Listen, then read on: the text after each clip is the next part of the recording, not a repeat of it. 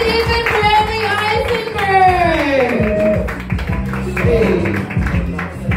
Hey everybody, how's it going?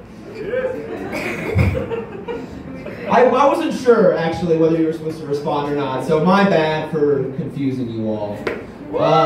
Cool, great. I am from the Midwest. I live out in New York now, and so people will ask me oftentimes what the Midwestern accent is, and I always just say, just say anything you want with less confidence.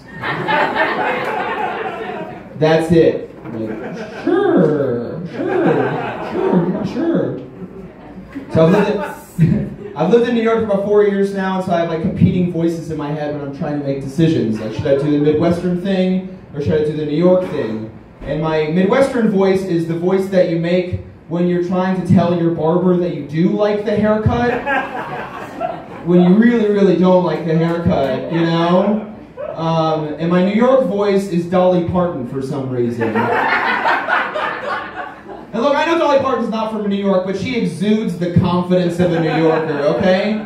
So I'm on there's a crowded subway, and I'm deciding whether to get on or not, and I just hear Dolly Parton in my head, and she says, "Well, a peacock who hides its feathers is just another turkey. Get on the subway, dollface, get on that subway."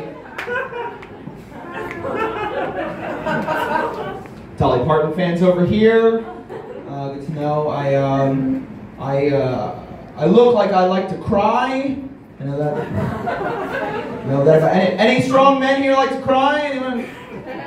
Any weak, vulnerable men here like to cry?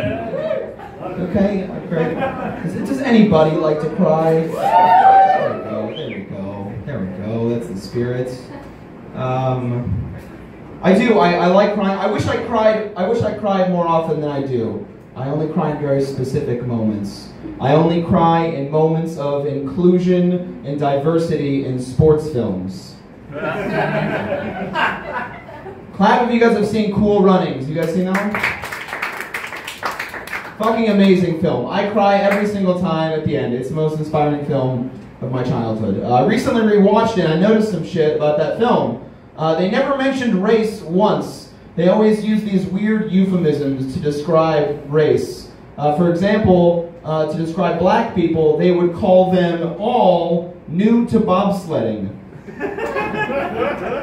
So, for example, the Swiss will never accept us because we're new to bobsledding.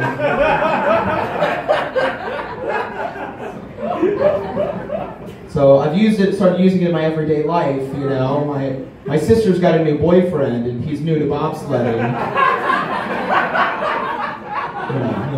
New to bobsledding.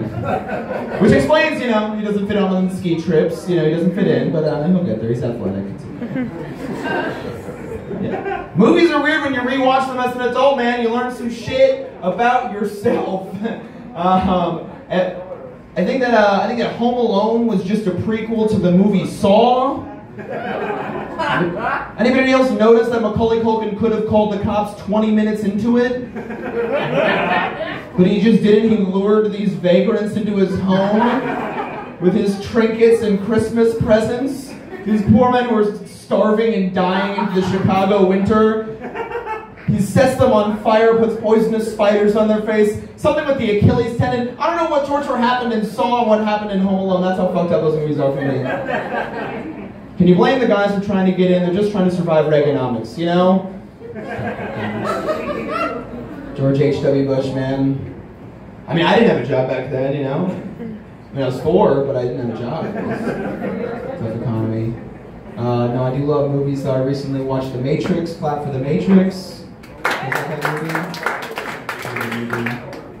My girlfriend had never seen The Matrix before, and she was amazed to watch it. You know, I mean, she was just blown away by all the iconic scenes. You know, the kid bends the spoon. You know, the guy dodges the bullets, and then at the very end, when Neo's flying away, and the Rage Against the Machine song comes on, she turns to me and she's like, "Oh, The Matrix! I've seen this one before."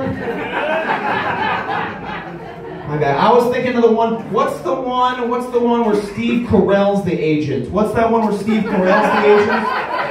What's the one where Steve Carell's the boss? I've never seen The Office. I'm sorry, I've never seen The Office. Can we watch The Office? And so we did. We watched the entire Office.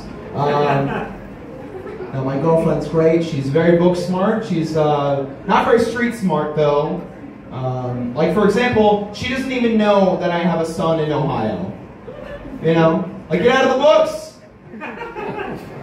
Can't learn that from a class, you know? She doesn't even know my wife's name. It's crazy, you know? Like, some things can't be taught in class. Gotta just understand that. I used to work for a non-for-profit organization. My friend used to work for a non-for-profit organization. But he made more money at his non-profit than me.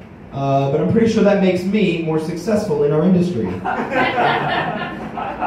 a matter of fact, that's how that works. It's precisely how that works. There's a very nice job. I used to work with kids in this 5th grade classroom. This one 5th grader, his name was Christian. Christian had to take this math equation and turn it into a word problem. Christian came up with this all on his own. 18 kids walk into the woods. 5 go missing, and then 3 go missing. How many are still alive? And it was inspiring for me, you know?